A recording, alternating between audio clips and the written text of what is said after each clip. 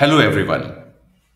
Today we will discuss binomial distribution, how to calculate the probability of different events using binomial, where number of trials and the probability of success given to you.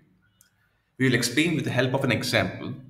In this example, the number of trials are 10, the probability of success is 0.5, and now we want to calculate the probability of 0 to 10 events. To calculate the probability of individual unit, we will use function equal binomial distribution. Then we write first number of success, then we write number of trials, and if you want to fix the number of trials, press F4 here. Then we will write the probability of success here. To fix it again, we'll press F4. Now, because I want individual probability, so I will write false here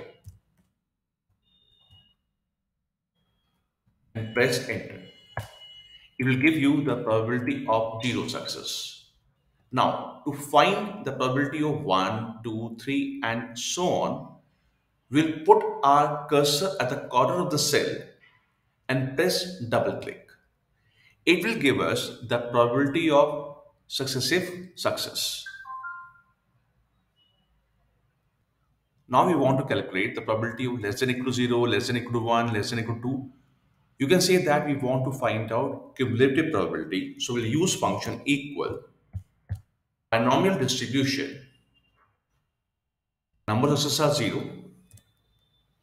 Number of trials are 10. To fix this, we press F4.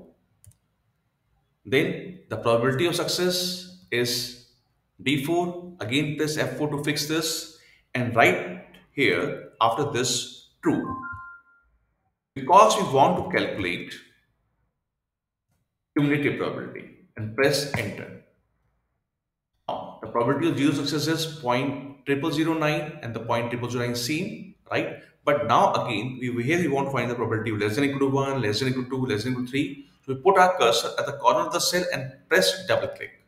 So just see here, the probability of less than equal to 1 is this plus this item. The probability of less than equals to 2 is this plus this and so on. And we know that the probability of less than equal to 10 is 1.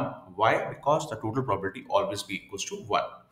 If we change this example, if we say we need a probability distribution of number of success 0 to 10 where the probability of success is 0.2.